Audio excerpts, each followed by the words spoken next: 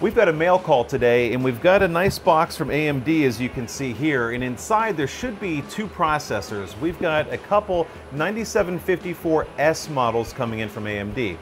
The 9754 we've seen already, that was part of the Bergamo launch. Those were the massive 128 core CPUs at the top end with 256 threads. And we've been using those two CPUs a ton in the lab lately, getting a lot of work done with them.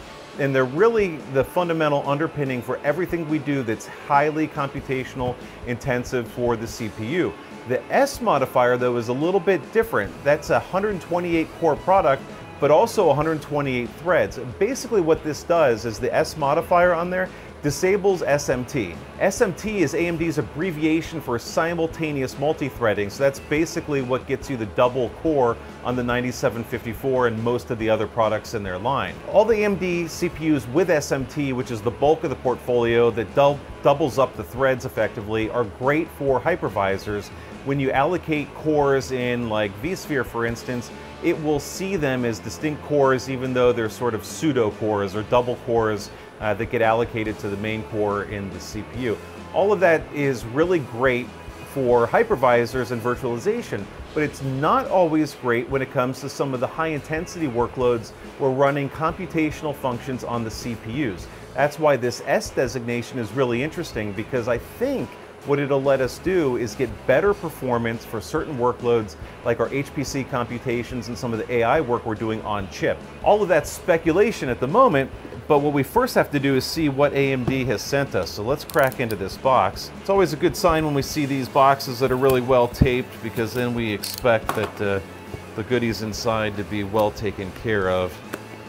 Although I'm trying to be so nice and polite with this box, I might have to get a little more fancy. How does it want to open? Okay. There we go. I'll just go ahead and rip at it.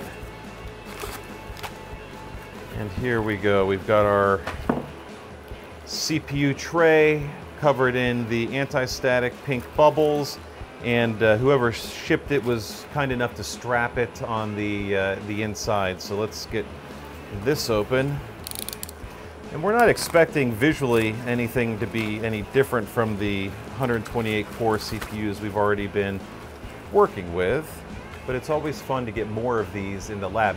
One other thing that's worth noting before I pop the straps on this is that these CPUs, the S designation, are just a hair less expensive.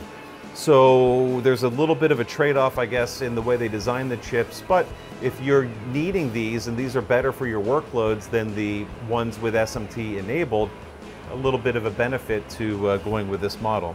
All right, so let's pop these straps and see what we've got inside here.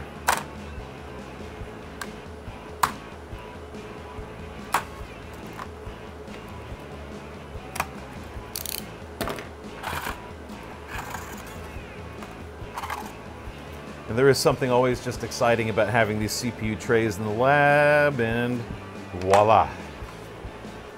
Two beautiful CPUs, fresh CPUs, which is even better. These aren't out of anyone's lab. They're both marked with the 9754S. We're excited to put together a report to see just how these CPUs stand up for some of the really CPU computational heavy tasks that we run, some of the math computations and others that'll really punish these cores, and see how the 128 threads and core stacks up to the 128 and 256 threads. And it's just a illustration of which CPU works best for which workload. So stay tuned for that. For now, Kevin's got to get these things cranking.